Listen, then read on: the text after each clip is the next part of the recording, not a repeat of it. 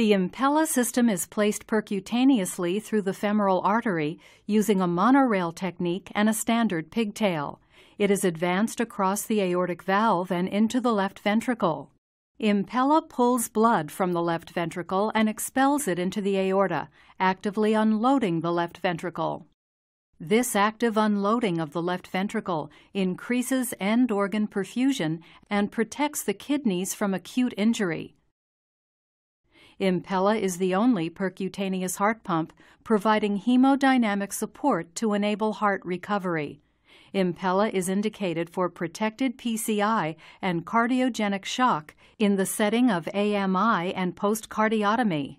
Impella provides hemodynamic stability during angioplasty and stent placement by maintaining mean arterial pressure.